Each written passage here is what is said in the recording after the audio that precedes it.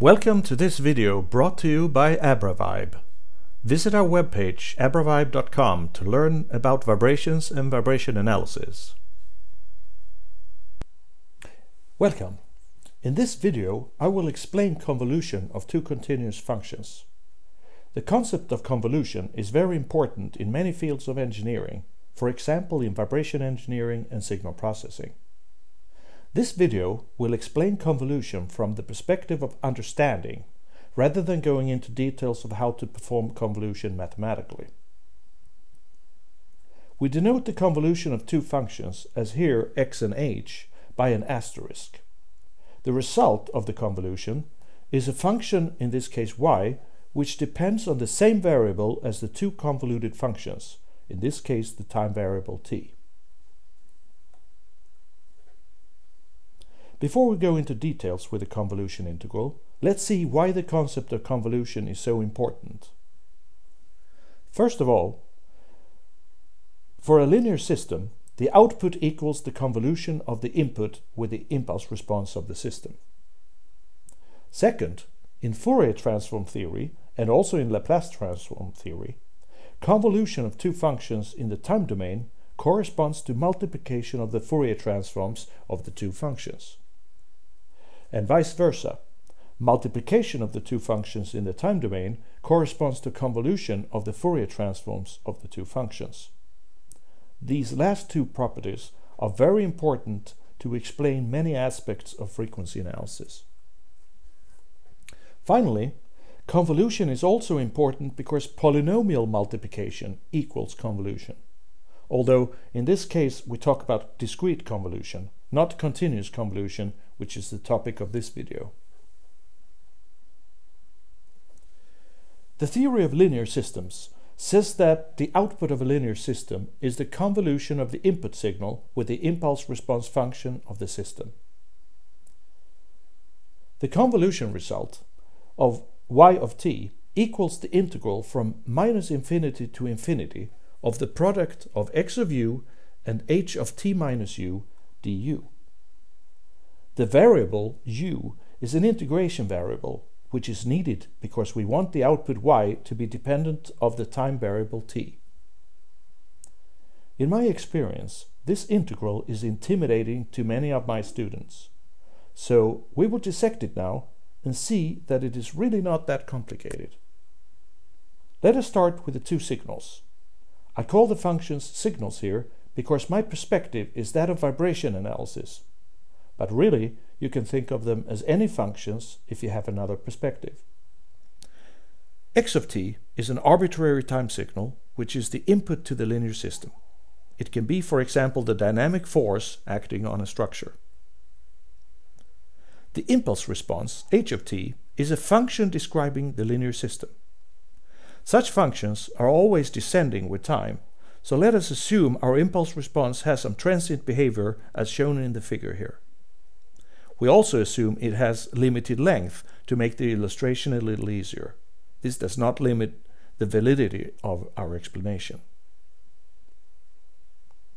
So, what does the convolution integral mean? Let us start dissecting it. The first thing about the convolution integral is that it doesn't include the impulse response h of u, but rather it says h of t minus u. So let's find out what h of t minus u means.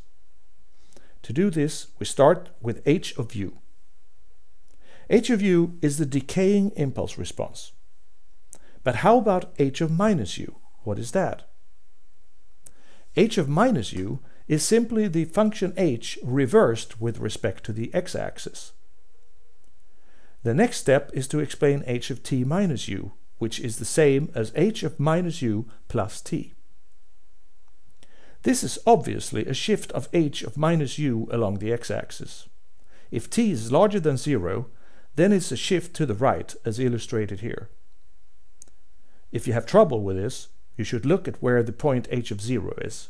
For h of t minus u, we obtain h of 0 when t minus u is 0, that is, when t equals u. So, we have now established that h of t minus u is simply the impulse response h of u reversed and shifted to end at u equals t. The next step in the convolution integral is the product of x of u and h of t minus u, which is integrated to produce y of t. Let's illustrate this with an animation. In this illustration, we have the impulse response shifted to t equals minus 1.5 seconds in the top plot. In the next plot, we have the input time signal x of u.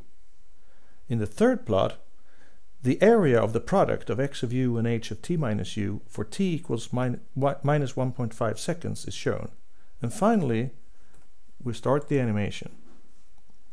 For t equals minus 1.4, minus 1.3, minus 1.2, minus 1.1, and then we let it go continuously as the impulse response slides through the data.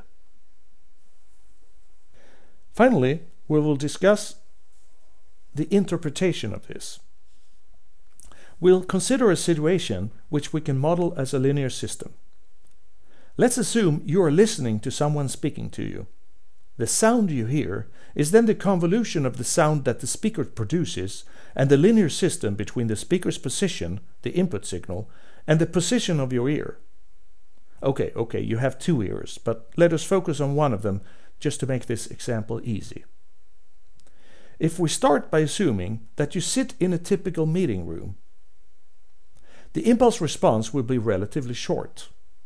What happens then is that the output you hear is the weighted sum of the speaker's voice over a relatively short time. You should hear him clearly. But what if we move the scenario to, for example, a badly designed swimming hall? Well, in this case, the impulse response is much longer. This means that at each time instant, what you hear from the speaker is the weighted sum of that person's speech over many seconds. The result you know. Apart from the mixing, typically the total sound level would also increase because of the increased waiting time. This is how all linear systems behave.